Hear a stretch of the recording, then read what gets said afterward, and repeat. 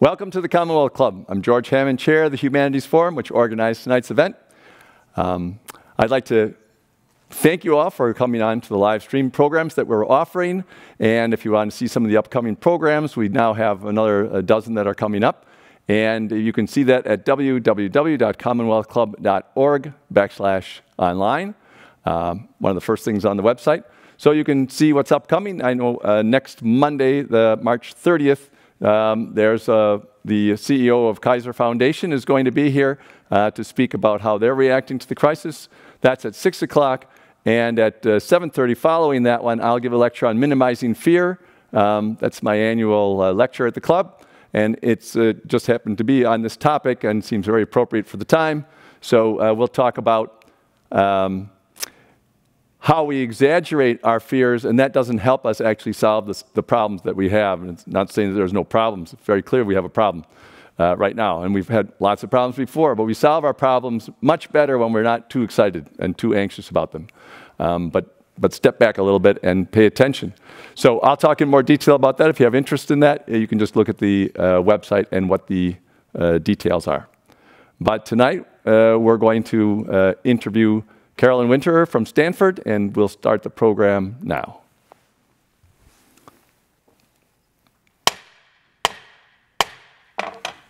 Welcome to the Commonwealth Club. I'm George Hammond, Chair of the Humanities Program, which organized tonight's event, along with the tech staff at the Commonwealth Club, which is putting together our online programs. And it's my pleasure to introduce Carolyn Winterer, a professor at Stanford of History and American Studies, the author of American Enlightenments, Pursuing Happiness in the Age of Reason, and 4 other books.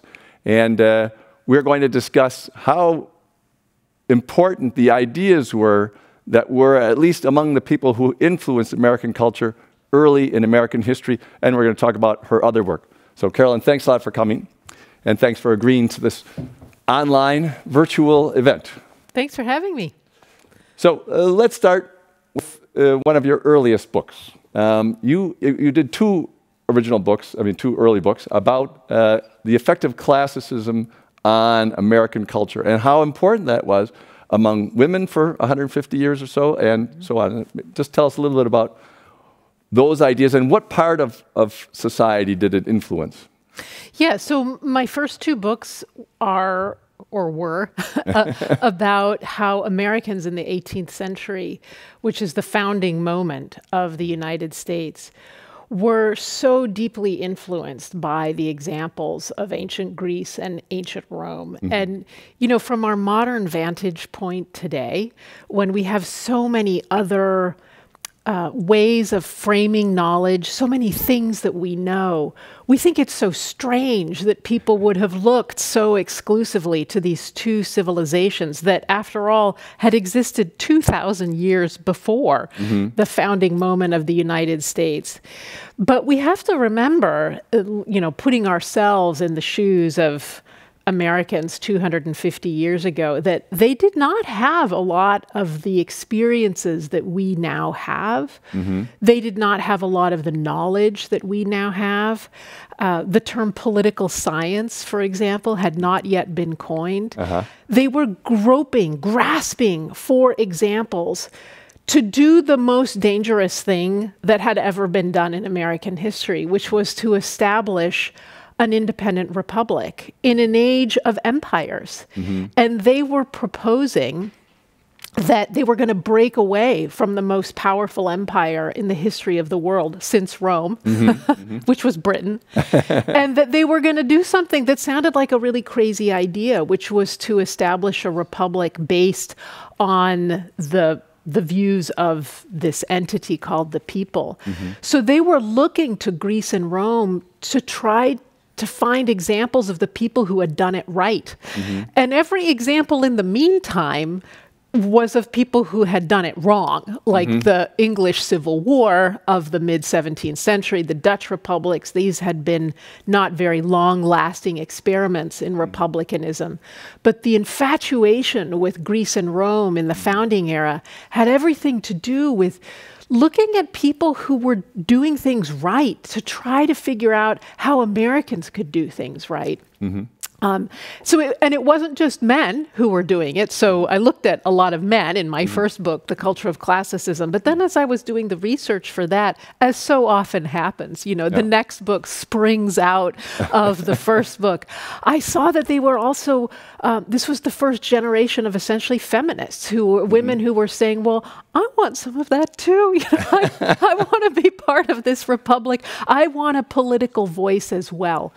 And they found examples of women in ancient Rome, such as Portia, the wife of Brutus, who could give them a language for talking politically when the only language that women had was to speak privately to one another.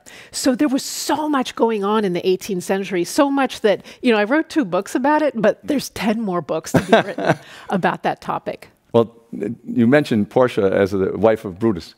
And tell me about Abigail Adams. Is she the one that you used to sign her letters, Portia?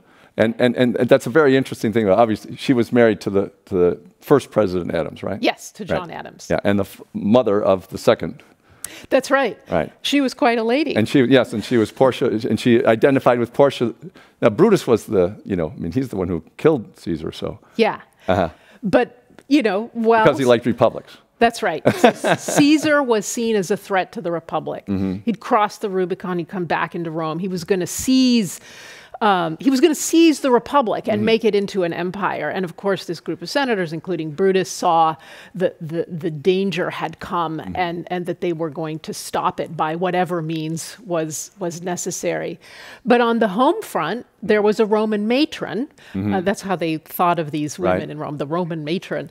And she was holding things up on the home front by educating her children to the service of Rome, educating them to think, as John F. Kennedy so memorably put it in the 1960s, channeling this Roman language, ask not what your country can do for you, but what you can do for your country. And that was the job of the Roman matron. It was not, of course, to push her own political agenda, but to educate her sons for Republican governance. And this is what Abigail Adams, in the persona of Portia, was doing with little John Quincy and the 3 other Adams children up there at the farm in Massachusetts. And, you know, it's interesting that the Adams marriage is the marriage of the founding fathers that we know the best. Ironically, because they were separated for so long during the American Revolution, we have over 1,000 letters between John and Abigail Adams.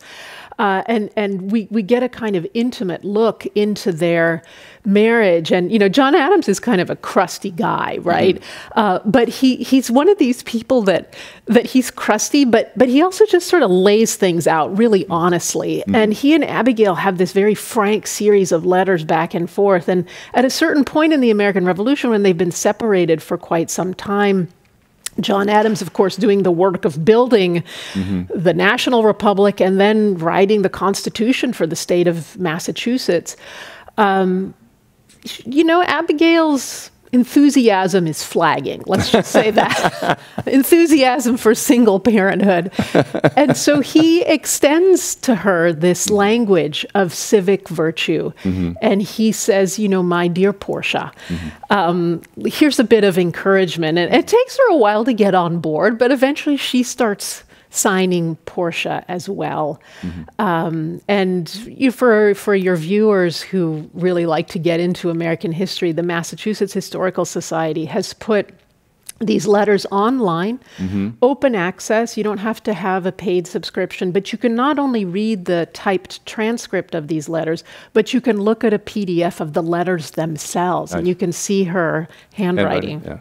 This is the same Adams family that Henry Adams, the writer at the end of the 19th century, comes from. He's the grandson of somebody, right?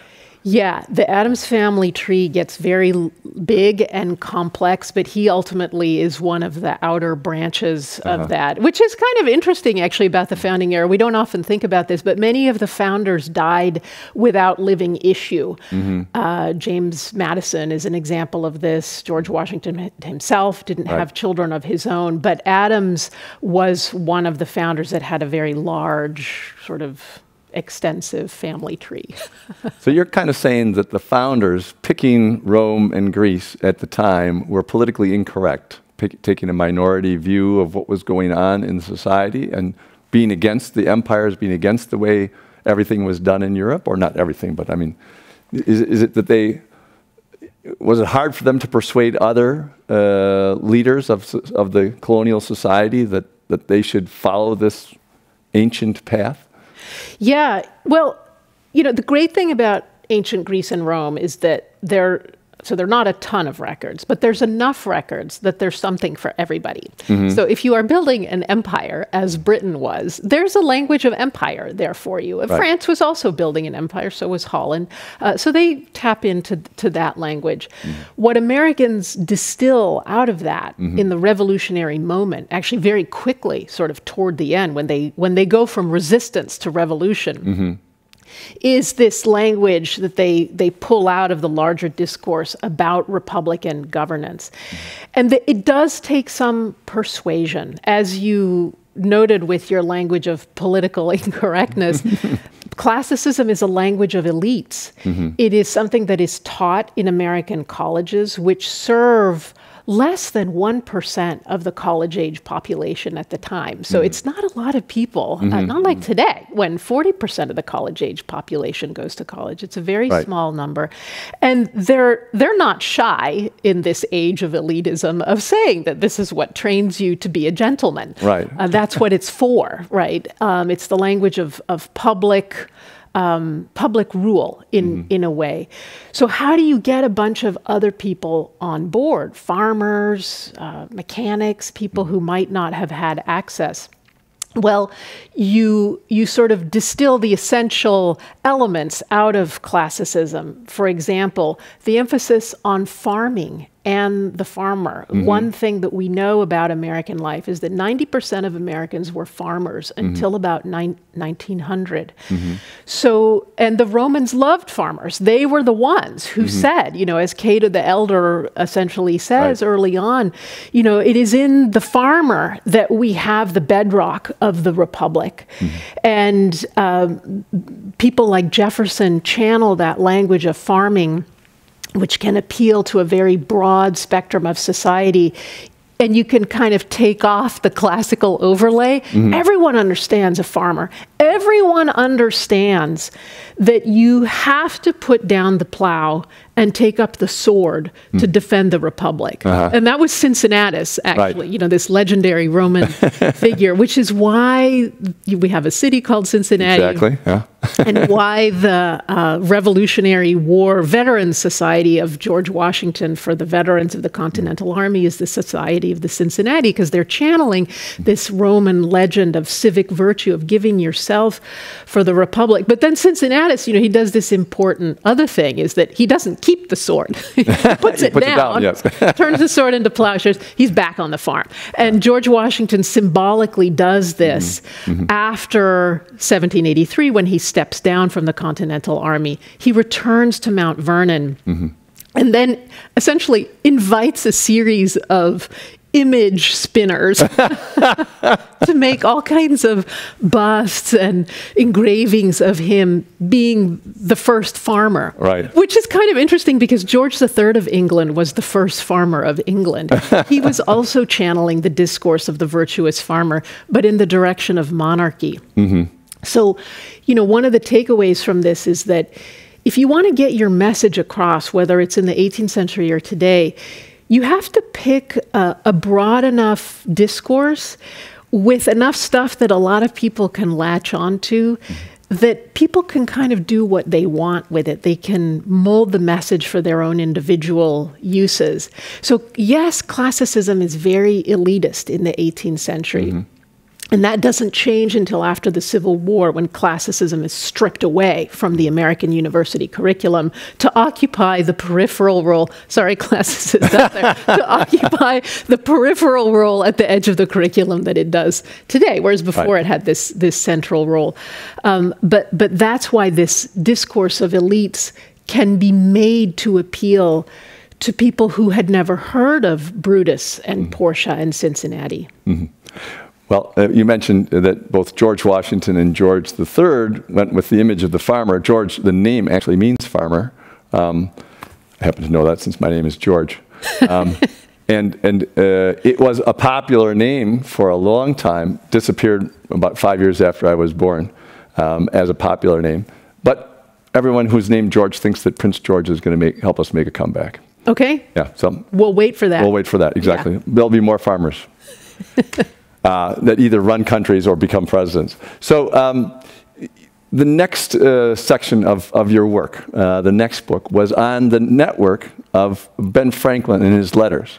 And I found that very fascinating. How did you come up with the idea of studying that? Because it seemed like a very unusual thing to study. And also, how easy was it to trace that network? Because it's almost like tracing, somebody gets a virus, and then somebody has to trace where he went and where who he talked to and all that kind of stuff. So you're really trying to track down a very hard thing to do 250 years later. So yeah. How did you go about doing that? And I think you had a team. There was a team of you did that? Right. So this was a project that emerged out of Stanford around 2008 as part of a bigger project called Mapping the Republic of Letters. And the Republic of Letters was essentially the European and American intellectual life between the Renaissance and about 1800.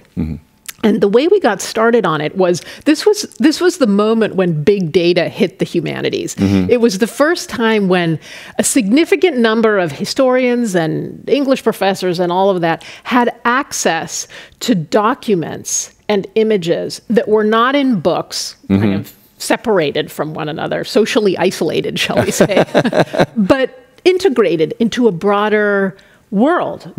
And we genuinely asked ourselves in an open-ended way, well, what can we do about that? And so we were looking for ways to go back to people we thought we knew really well. And literally, who do we know better than Ben Franklin, right?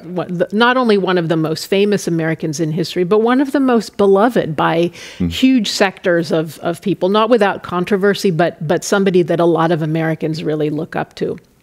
So what could we do to take a fresh look at this? And so I chose Ben Franklin because Yale University had made his papers publicly accessible, not behind a firewall that you had to pay for, as so many of the other founding father papers are. And there's good reason why they're behind a paid firewall, because a lot of scholars have spent a lot of time and a lot of money to try to make beautiful, correct editions of important papers, like the papers of Thomas Jefferson, for example. But Ben Franklin was open access. And not only that, but we were allowed access to the metadata, which is actually owned by David Packard. Thank you, David. Like Ben Franklin, so thank you. And so we were able to essentially vacuum up for our own use this incredible quantity of metadata, which is data about data. So when was this letter sent? When was it received? All of these points that a computer needs to latch onto, whereas a human being can absorb context, what the letter is, as we would say, about, right? What is the letter about? A computer doesn't really understand very easily what something is about. It understands that it was May 3rd, for Ben Franklin, 1763, et cetera. So we essentially threw all of that metadata into a bunch of spreadsheets with the help of many graduate students and postdocs. So I thank them. Thank you, graduate students. Thank you. And we started to crunch numbers to try to figure out, what does a social network look like in the 18th century? Do they even have social networks? They did not use that term. They didn't even use the term network in the way that we use it today. That usage did not emerge until the 20th century. But they did have what I think of. I think this is the first century of real social networks. Why do I think that? Because the 18th century, when Ben Franklin lived, was the first great age of the letter. The first, the only means of long-distance, permanent human communication that we have. Now, there had been letters before. We have letters from the ancient world, obviously, but we don't have a lot. And that's because paper was scarce, et cetera, et cetera. Not a lot of people could read and write, but also a lot of stuff has been lost. Now, for the 18th century, suddenly our knowledge base begins to spike upward dramatically. Literacy levels go up, And America has the highest literacy rates in the world by the late 18th century. And they're even, especially among women, America is the place where more white women can read and write than anywhere else in the world at the time. Oh. And which is also interesting because today we teach reading and writing at the same time. But before in the 18th century and before, they taught them as separate skills. So many more people could read than could write. So in the 18th century, those two skills begin to combine into a larger number of people. So for Ben Franklin, who is not atypical for his time period, we have over 20,000 letters sent and received during the course of his long life, which extends from 1706 to 1790. So he dies when he's 84. So that's a lot of letters. Most of them are from the second half of his life, when he becomes the most famous American in the world. So famous that Louis XVI of France is jealous and puts his face on the bottom of a chamber pot. Sounds like something, no, we won't go there. Go ahead. You know, when you're the king of France, you can do that. So we have a lot of data for Franklin. So it's sort of like, you know, you look for the thing where the street lamp is brightest. And so we had so many letters, we could only work on a small portion of them, not all 20,000. So that remains to be done. But we could still begin to forward or to find some interesting new thoughts and ideas about Franklin and how he constructed his world, who wrote to him. So, for example, we discovered that Benjamin Franklin was essentially one of the first LinkedIns of modern history. And so was his wife, Deborah Reed Franklin, that a lot of what they were doing with their letters was opening the door for other people, especially young people, in a very vertical society. We have a pretty horizontal society today. It may not feel like it, but it is much more horizontal than the 18th century, which is a society of lords and ladies and kings and paupers. And within that hierarchy, they were using letters to open the door for the have-nots to become the haves. And that was very interesting for how that happened.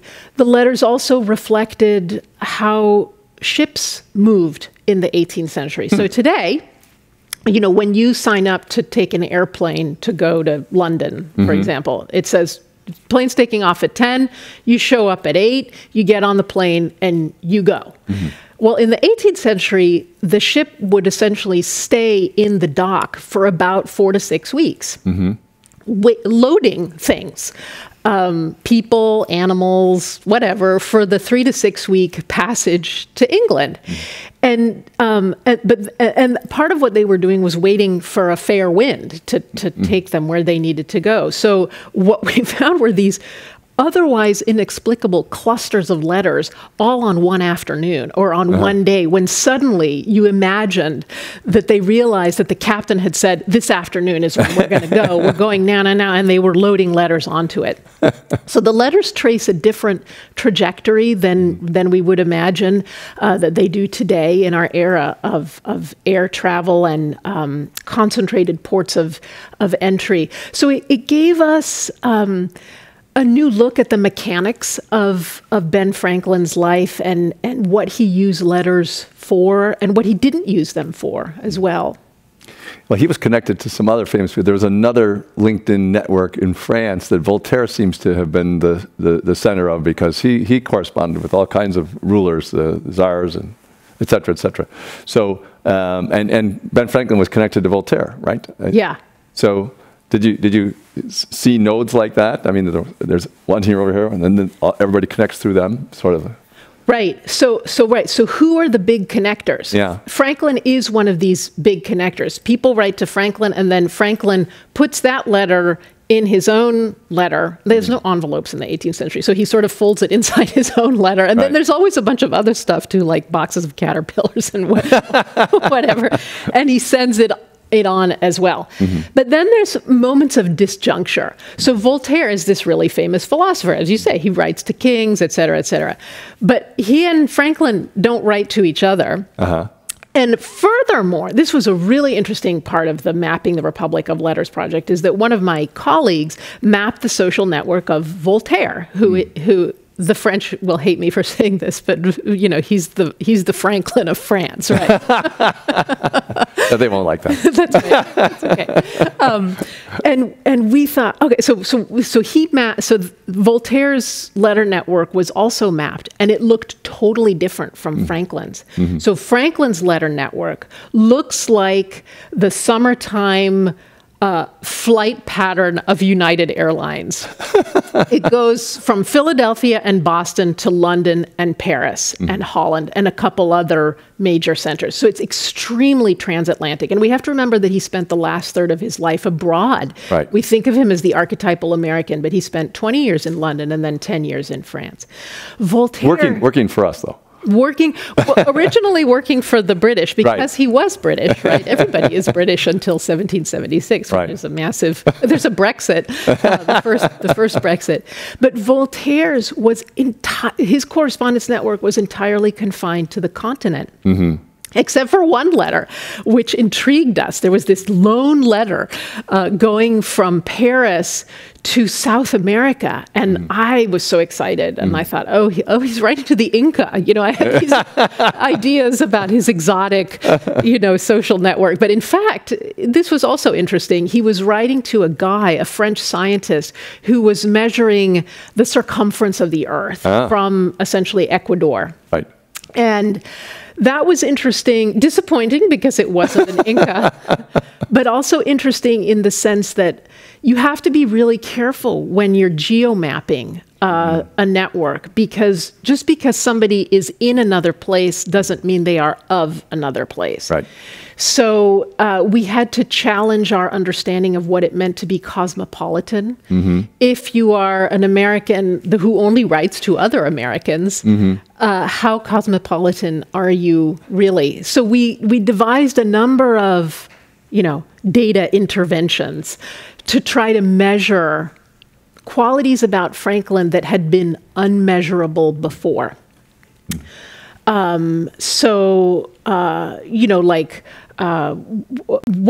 What percentage of British Americans are in Franklin's network? How cosmopolitan is he? So all kinds of ways to try to add a bit more, scientific rigor, if you will. I hesitate to use that term. Some of the scientists won't like that. Yeah, right. So it would not have met the standards of scientists. I'll just say that right now. Reliable evidence. That's Maybe right. not proof. I admit it. But we were able to do some things. So one of the things about the humanities, as you know so well, is that there's just a lot we don't know, right? And the further back we go in time, shockingly quickly, actually, we lose a lot of the record of the human condition. So that by the time we're in ancient Egypt and Rome and Greece, we know almost nothing, right? And even in the 18th century, we've already lost a lot. So we were able to actually enumerate our unknowns. We were able to try to develop some way of figuring out how much we didn't know about the 18th century. So even though Franklin is the most famous American in the world in the 18th century, 50% of the time in his correspondence network, we could not identify the date of birth of his correspondents. Just no idea. I had no idea how old they were. No idea. Yeah. None. And so you start thinking, what about people for whom we know so very little? They just slide off the human record almost entirely. So thankfully, there's a whole cadre of my colleagues, social historians, who have dedicated themselves to trying to find those lost voices from other moments in time when the already ephemeral nature of the record slips because of someone's low social standing into the ether. It's I put a little bit of an idea about history of why it's so valuable. It seems to me that we talk about prehistory. If you go back 5,000 years, then we really have no idea what was going on. except for through the archaeological record. And that the idea that we should start telling stories about what we're up to, that we actually keep and tell, and whether they become legends or eventually the original ones. It seems to me that we were doing well enough that we were moving out of just survival mode. In survival mode, you don't really care about what happened before, anything else. When you start to move out of that survival mode, you start to say, well, this is what we did, and this is how it went wrong. This is how we did, this is how it went wrong. And maybe we should start telling these stories to each other so that we have an idea about how to do things better. And you talk about this in saying that these ideas from your the book, American Enlightenments, that people got a different idea about how the happiness of the future of the human race should come about. And that seems to me definitely the result of believing in history, believing in learning from history, and saying we can do better because we can look at what we used to do and say where we've made a mistake. The other thing I found interesting about how you described it was that you said a lot of this form of optimism or looking ahead to the future came from scientific ideas about plants and rocks and other things that were breaking down ancient prejudices, that process of breaking down ancient prejudices about material things actually transferred over to politics and religion.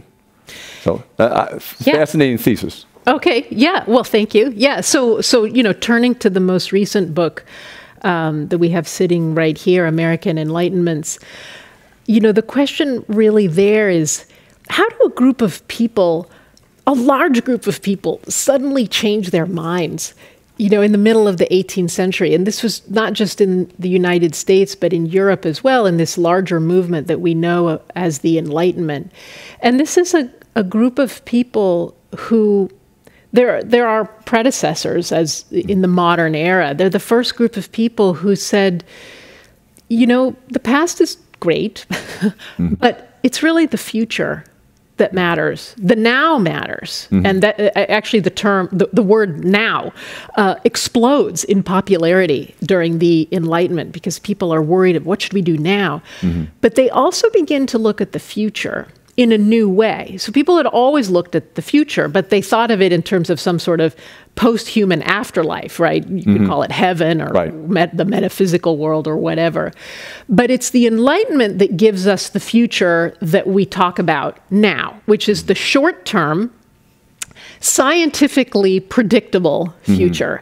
That it's the future of data gathering, data analysis, and projection, usually in the form of charts and graphs and diagrams. And these are all pioneered during the 18th century. So, just in the last couple of weeks, we've seen a lot of graphs. Some of them go up, some of them go down. They're all alarming in their own way. But these are the children of the Enlightenment. This is the result of the conviction of the Enlightenment. And, the core conviction of the Enlightenment is that human reason can make the world a better place. Human reason, not God, not divine intervention in the form of miracles. Those might or might not happen, we don't know. But human reason applied to the natural world and correctly analyzed can yield a short-term future in which something new can happen. And that new thing is what you called happiness and what they called happiness. So, an example of this, right, is in the Declaration of Independence. In these lines that we, like the coins in our pockets, right, they're always on us. And so we are at pains to actually describe them. We know them, but we don't know them. And it's the same with life, liberty, and the pursuit of happiness. These are some of the most cherished words in American history. And we, of course, put them into our own modern spin. Pursuit of happiness. We think of happiness as a private concern. I will be happier when I have a new pair of shoes or a new car or whatever, right? But in fact, in Jefferson's age, and I'm choosing Jefferson because he's the one that wrote those felicitous lines, happiness had this public quality to it, in addition to the private one. And happiness was closer to what we might call national security. That we had happiness as a nation, and they called it public happiness or social happiness. We had that kind of happiness when our leaders consulted human reason and looked at data from the world in which we live, in using our five senses to try to make sense of that data and to protect the polity, however defined a republic and empire, from threats, whether those threats were external invaders or internal, civil war, right? Internal enemies. Public happiness and the pursuit of that happiness was going to come through the enlightened rule of enlightened leaders. And, we forget that public quality of those words in the Declaration of Independence. But they're some of the most kind of profound distillations of the words of the convictions of the Enlightenment, that the future is ours now as humans, and we deserve it. We are entitled to feathering our own nests, using the most glorious quality that we have, which is our reason and our imagination. So I wanted to write a book about those people who, they said all those things, right? And we hear that and we think, yeah, so, that just seems like the normal way of running something. But we have to remember the world that all these people were coming out of. This was a world of kings and of popes and of authority that was based on things that had been done in the past.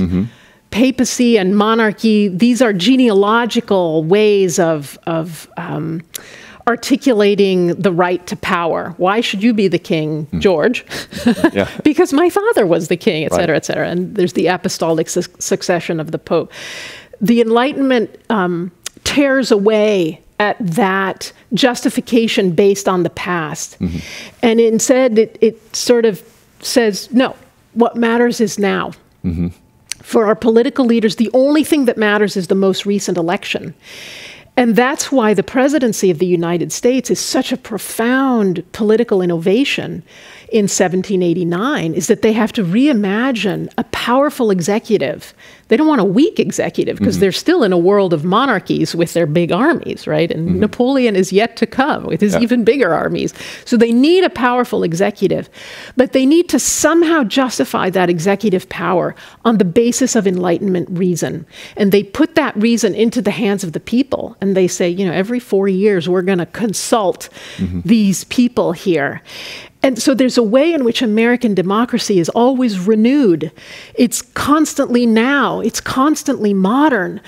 And we now take that for granted. But compare that to the papacy or monarchies that are, as the lines, "The king is dead, long live the king," remind us that part of the justification is through this eternal line into the past. And, the American Enlightenment is so vertiginous in some ways because it cuts the United States loose from that.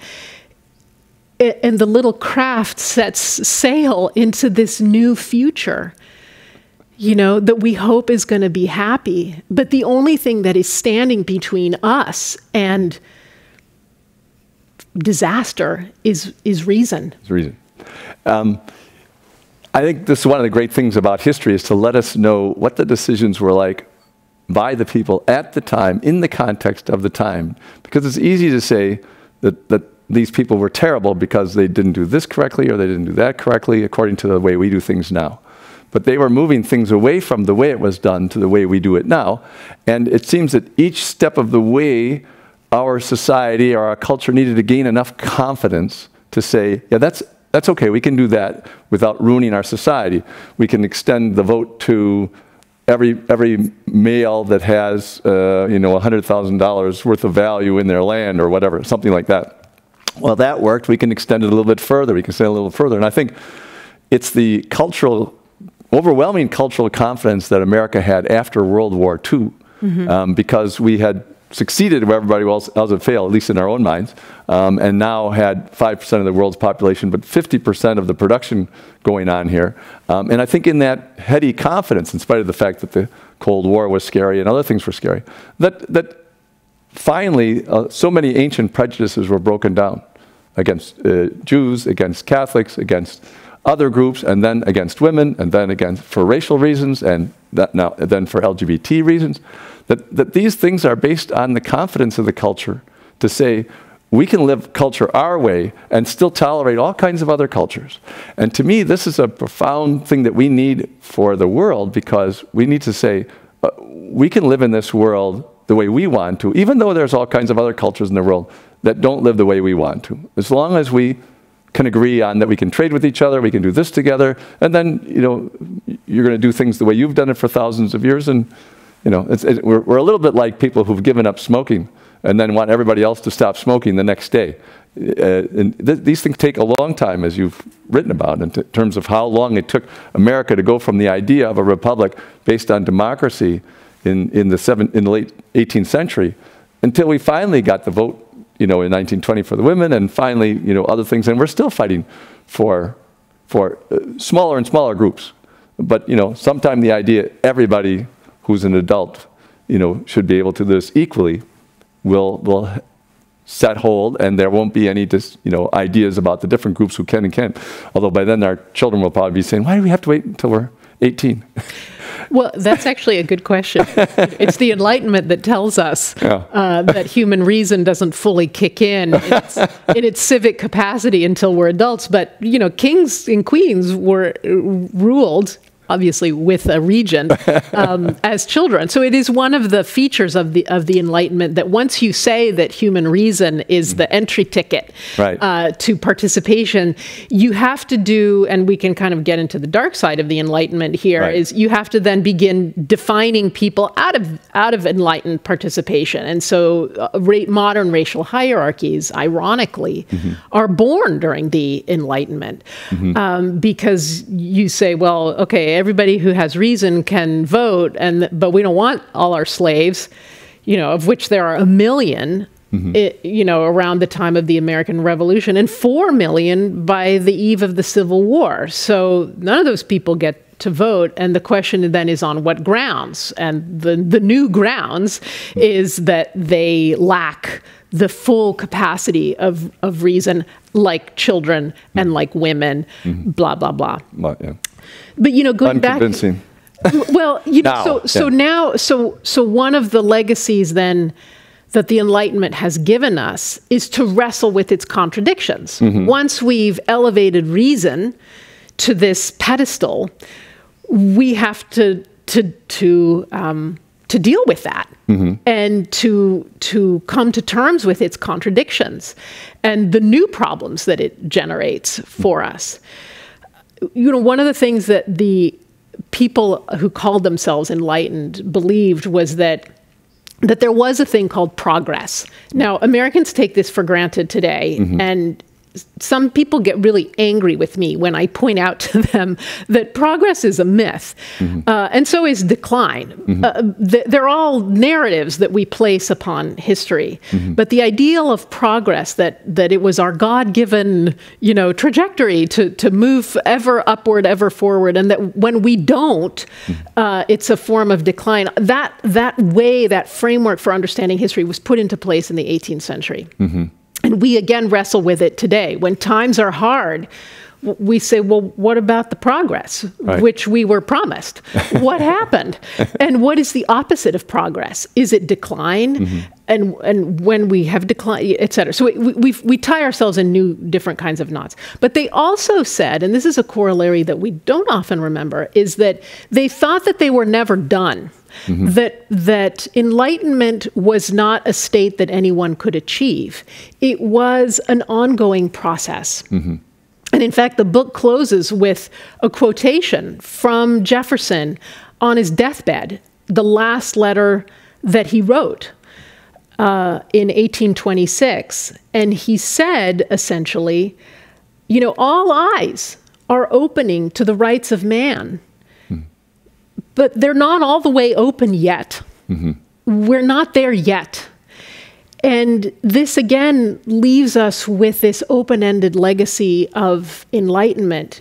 We never know, are we, like kids in the back of the car, right? Are we there yet? Are we there yet? Yeah. Are we even halfway there? Yeah. And then what is the goal? What do we do when we do get there?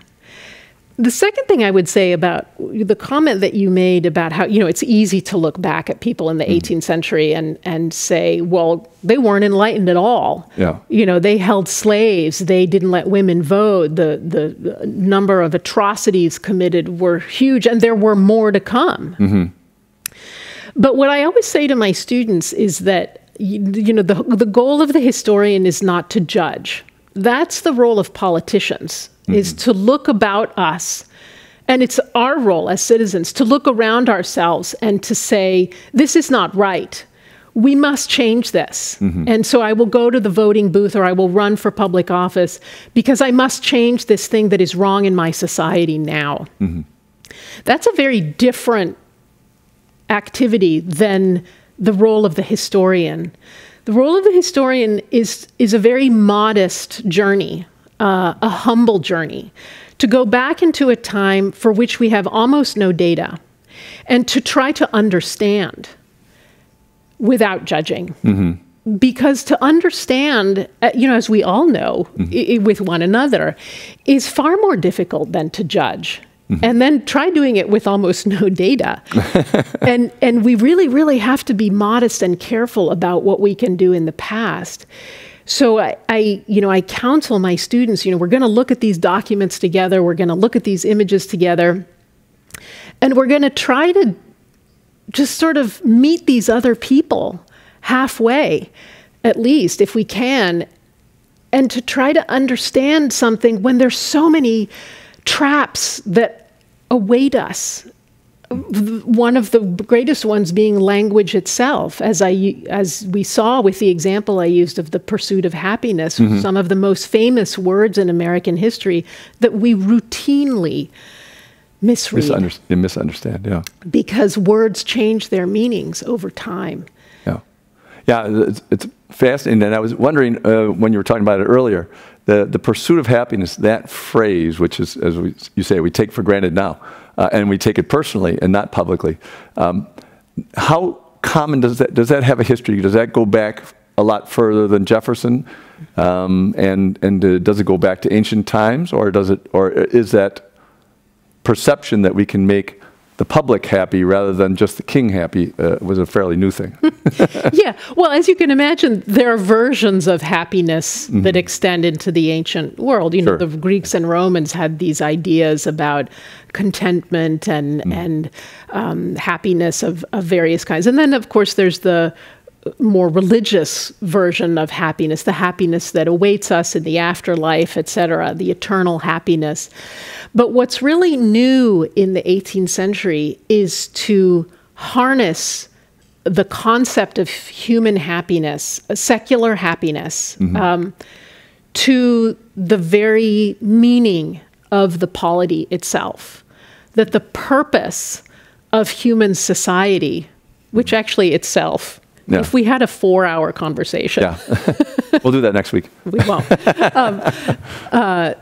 If we had society itself is a new idea, but the new idea in the Declaration of Independence is that's really the whole point of the exercise, is to be happy in society together. And we erect human governments to ensure our happiness as human beings here, now, in the earthly sphere. Because we are human beings, and we deserve that. Are you saying it's not just a valley of tears? That's how I was growing. No. One other thing I thought before we get to the Q&A, there's this whole misunderstanding about the 3/5 rule about slaves. People think, they just thought of slaves as 3/5 of a human being, whereas it was really just a political compromise between the North and the South. Maybe explain that for our viewers, because it's an important thing to not misunderstand, I think, about that. They were bad enough having slaves, but this idea is a little bit misunderstood. Yeah.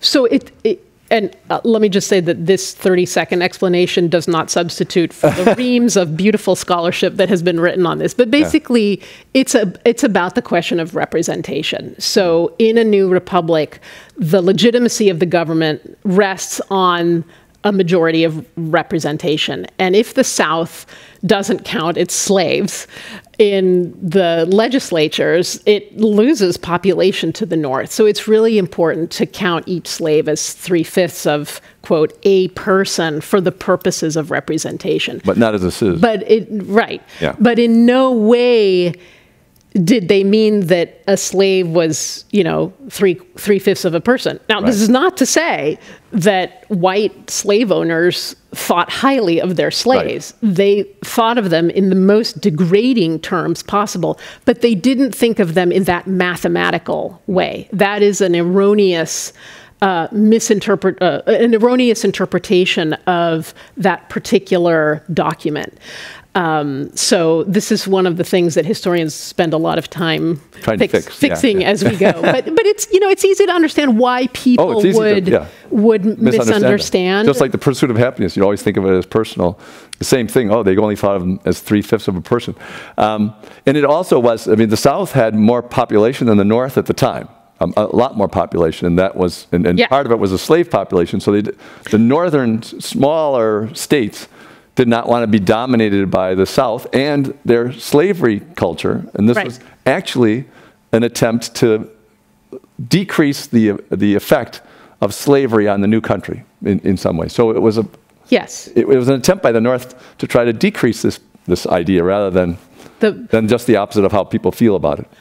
Well, maybe not to decrease slavery. No, not to decrease the effect of the slave culture and of the slave power, right. Of the power of over the presidency, for example, of Southern slaveholders, which was not very effective because many of the first presidents were slaveholders. So, so the early years of the nation were profoundly divided over this question of slavery, and the Enlightenment sort of cuts right through the middle. On the one hand, saying, well, slaves are people too, but it's not that they're 3/5 of a person, it's that they lack reason. They lack the full capacity for reason. If your audience wants to read a document by Thomas Jefferson on this topic, it's Query 14 of the Notes on the State of Virginia, in which he talks about the inferiority of black people, not in mathematical terms, but on the terms of the Enlightenment and reason. Yeah, there's a lot of science fiction movies and everything they still talk about this when you're meeting other aliens. Do they have reason? Do they qualify for us treating them well? Since we have lots of other minds on our planet that we don't treat the same, and we think, of course, that animals don't have reason. That kind of thing. All right, so let's go to the Q&A. Thanks a lot for asking the good questions. This came a little bit early, but so it was, are you planning to talk about pursuing happiness in the age of reason? So maybe we can go back to that again. Just a little bit on the public happiness. It was defined as something for the whole society to get, but it was individually experienced, basically. Yeah, I might use that line. That was beautiful. Good. All right, that's the end of that question. And this is on the point that we were just talking about. George Washington wasn't a farmer. He was a slave owner with 5 properties and several hundred slaves. How do we reconcile slavery with the idea of civic duty? Yeah. Big problem. Wonderful question. George Washington owned farms and imagined himself as a virtuous Roman farmer. Mm-hmm. And as did much of the Southern slaveholding elite, mm-hmm. even though they farmed out the physical work of farming to the slaves and to their overseers. And so, but it was very important to to George Washington to have a sense of self-perception as a farmer, because it was in the farm that the virtue of the American Republic was believed to rest. Because that's what the Romans had said, right? With the example of Cincinnatus. So he had to make himself into the image of Cincinnatus. But, Thomas Jefferson does the same thing at Monticello. But one of the most extraordinary experiences is to go and visit their plantation homes and fields, etc., Monticello and Mount Vernon, and you see the contradictions at work, the deep, deep contradictions at the heart of a society that says, on the one hand, all men are created equal, and on the other hand, there's this huge population. In some of the states, there was a slave majority, South Carolina, for example, and then in the British Caribbean, it was 90% slaves. That contradiction is deeply, deeply woven into the very architecture of those plantation houses. So, the ideal of the American farm it kind of exemplifies this contradictory nature that, yes, it's a farm, yes, it's a slave plantation. And the founding generation sits at the very crux of that American dilemma, that American contradiction. And another question that relates to the same idea. Right now, there's a division between red and blue states, at least as perceived politically, even though most states, they're very close to each other in terms of each state.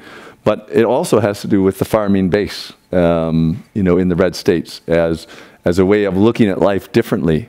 But that's a kind of very, very different kind of farmer, and no longer 90% of the population, but under 5% of the population. So how does that continue as a set of ideas from the history? Obviously, a continual, with industrialization, a continual thinning out of the population of people who create food for us. And they get better and better at it, which is one of the reasons they don't need as many. But still, there's a way of looking at life and organizing life which seems to be somewhat more continuous. Yeah, the farm is at the very core of American self-perception. Those who labor in the earth are the chosen people of God. That's what I want to make sure you know that now. That's what Thomas Jefferson said. And it's chiseled into the American Capitol building. So, and those are words from a moment when 90% of Americans were farmers or plantation owners or lived on a farm. And now, as you say, a very small percentage of Americans are farmers. But it's sort of like classicism in the 18th century. It doesn't matter that a lot of people aren't doing it. It's the idea that matters. And, when you think of the way that we speak about the Midwest, the heartland of the nation, why do we speak in those terms? And it all goes back to this founding moment when the farm is laden with these meanings, not only of basic productivity, which of course we still rely on farms for today, even though we don't see them, right? Most of them, we just see that we get the stuff in the grocery store at the end of the supply chain. Even under current circumstances, the grocery stores are still operating. It's wonderful. Yeah, and there's an invisible farm at the end of it. Right. But even now, that ideal is brought to our consciousness because we rest the ideal of civic virtue on it, that farmers have skin in the game. They are producing for people that they don't know in a kind of fundamental act of generosity on which the Republic rests. The Republic rests on this ideal of civic virtue, that you give more than you take. And you give to people you do not know. And you give to generations that you will never meet. What better symbol of that than the farmer? And what worse symbol of that than the national debt?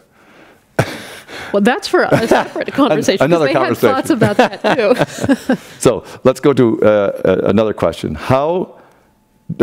Before I say the question, the person who asked the question says, my 13-year-old son is watching with me. So shout out to the 13-year-old son. Yes. How does the mapping of the social network relate to how Americans pursued happiness? Oh, what a lovely question. Well, one of the ways that they pursued happiness was by writing letters to one another. They were required to be socially distant in a different way than we are today. We only have letters from people who were far apart from one another, or actually some of them could be pretty near to one another. But it was in letters that people could unfurl their private selves. And actually, the idea of a private internal self really comes to fruition in the 18th century. That's why novels are invented in the 18th century. Novels begin as epistolary novels, letter exchanges, right? And what makes the novel a revolutionary literary form is that it says the thoughts of Elizabeth Bennet, in Jane Austen, are as important as the deeds of the king, which is what books had been about before. Elizabeth Bennet thinks this and this about what she ate for breakfast, and this is dignified with a whole book, and her letters to her friends, etc. So the letter helps people to pursue happiness because it is the first major vehicle in which the self can be unrolled in the presence of other people. And friendships can be forged and then maintained over thousands and thousands of miles in this era of global empire building. We say today, like, we live in a global world. We've lived in a global world since the 17th and 18th century, and the letter is the internet of that time period. And I think in our current crisis, we're re-experiencing the pleasures of unrolling our inner selves to the people that we call friends. Because it is in other people that we find our full humanity. We can be alone a lot, but our friends, they help us to pursue that private kind of happiness that is as essential as the public happiness of the Declaration of Independence. Very well said. So I have two questions left, and we have just enough time for them. So why did Jefferson and Adams think it was enlightening to arm their citizens? A question about the Second Amendment, I believe. Oh, yeah. I'm always careful about Second Amendment questions. So, yeah, you want to, if you don't arm your own citizens, you have to arm paid mercenaries. And the health of the Republic in the early United States is believed to rest on the self-sacrifice of every citizen. So you have to be willing to take up arms as a citizen for the defense of the Republic. Your other option is to pay a bunch of people from God knows where who are professional soldiers. Switzerland. Right. Or, as the case in the American Revolution, the Hessian mercenaries that George III brought over from his other kingdom in Germany to fight in the United States. So it's really a question, and so what's wrong with the mercenary? They're professional fighting people, great. But their loyalty changes depending on who's writing their paychecks. So, what's really so new about Republican government as conceived of during the founding era is that it rests 100% on every individual citizen. Every single person has to participate. That's what they call the people. That's why that's right at the beginning of the Constitution, because that's what's so revolutionary about that document. We, the people.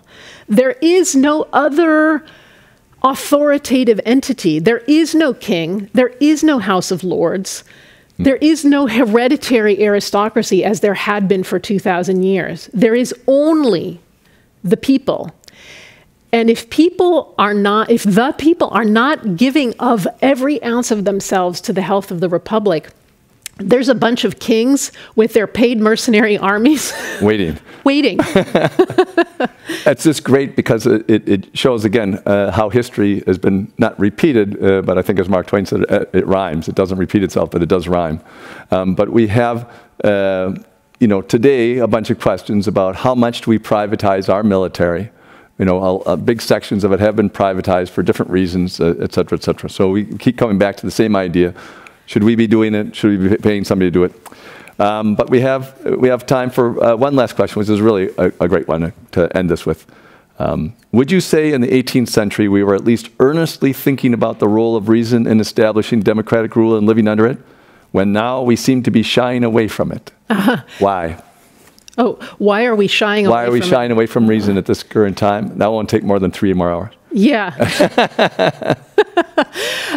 Okay, so yes, in the 18th century, not only in the United States, but in Europe, they were earnestly wrestling with what is human reason? How do we know we have it? Where is it? When does it arrive? Does a baby have it? They really were trying to probe the inner recesses of our minds, and then to build societies and governments on top of that. So it's an extraordinary task, and it was pursued with the utmost seriousness. This is the generation that coins the term human nature, because they are trying to understand, what makes us human. They also coined the term Homo sapiens. What fundamentally separates us from the beasts? It's reason. Reason. There are some beasts that might disagree with us. Yeah, well, but this is one of those other Enlightenment doors that opens up new questions. Well, now, how do we know? How do we know that gorillas don't have reason? How do we test for that? And if they do, what do we do about that, right? And so we're very concerned about the question of animal rights, because the Enlightenment puts that squarely on the table in radically new ways. So, Homo sapiens is invented in the 18th century, but so is the idea of the ape as the things that are not quite Homo sapiens. And in what way are they different? So, I think that we have a lot of reason today, and we have a great commitment to reason, and that we need to continue to speak as though it matters to not only our lives and our pursuit of happiness as individuals, but to the success of the very republic itself. It was built on the idea and the ideal of reason. And so that's what it's built for, right? So we have to keep imagining that that's what we need. So this is where I always put my plug in for education. We have to continue to speak as though education matters, that the education of young people and their reason for service to the Republic is priority number one. We've got to educate young people to understand what's at stake and what they can do with their own reason. So I studied the Enlightenment because I'm an optimist. So I haven't given up hope that reason gets us into trouble, in some discourses. But it also opens these wonderful new doors of possibility for the future. Yes, and I think one of the advantages of the educational system, I'll say something about college education too, because a lot of people are saying now it's not worth it and so on and so forth, especially if people party when they go there and stuff like that. But I think that this is a mistake, because even the people who party half the time at college still spend the other half of their time being exposed to the history of what we're doing, or some sciences, or whatever they're studying. And it's now 60–70% of the population that's being exposed, and that's why we're going to have a reason. Now, I kind of look at our society and say, when we don't behave with a basis of reason in the government or in any other particular part of our life, it should make us nostalgic for when we did do it. And as long as it's making us nostalgic, and we say, oh, well, we don't really want, there's a reason why we got rid of this approach to life. We got rid of kings. We got rid of this. It's because it looks like this. And we don't like this. We don't like just depending upon one person saying, I know what I'm doing, and just listen to me. Because it's not very convincing. It's not very convincing. And so it seems to me, as long as we get nostalgic at that time, then reason has a great future. So, let us hope. Let's hope. So thank you very much, Carolyn. That was wonderful. And so ends another event at the Commonwealth Club in its 118th year of enlightened discussion. Thank you very much for listening in.